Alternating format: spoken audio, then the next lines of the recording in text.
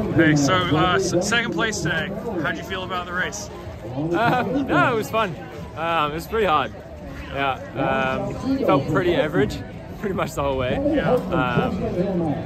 It was pretty tough. Felt like there was a bit of a headwind on the way out. Zuhair put in a big move at like a mile, and I got a little detached. And then I swear there was a headwind on the way back too.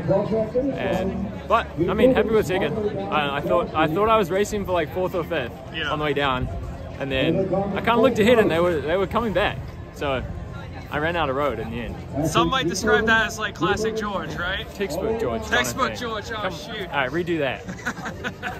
No, but almost. Yeah. All right, I'll get that. I need to listen more Coffee Farm episodes. But I know it almost was. It still half was. I still caught a few people. But, yeah. So wait, why are you out here doing this race then? Just to change it up a bit.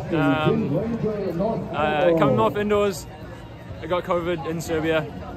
Obviously, that was a bummer.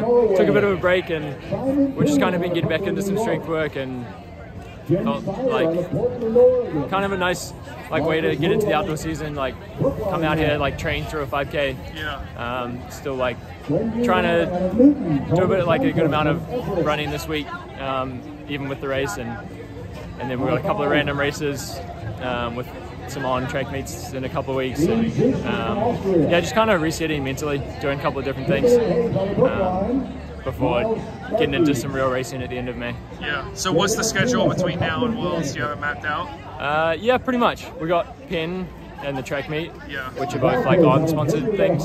So we're gonna go race at Penn, and then might just have a pacing job for Joe at the track meet, and then Ollie and I going to run a 1500 in Birmingham the week before pre, and then a 3K at pre.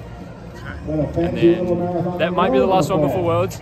I'd love to do the Dream Mile in Oslo, but see if I can get into that. Yeah. If I run well at Birmingham and pre, try and do that mile before Worlds. And are you going to stick around in Boston for the race on Monday? Unfortunately not. Yeah. Not this year. I'd love to at some point, but maybe if it was tomorrow, but it's not till Monday, so I'm going to get back to Boulder and get back into training. Yeah.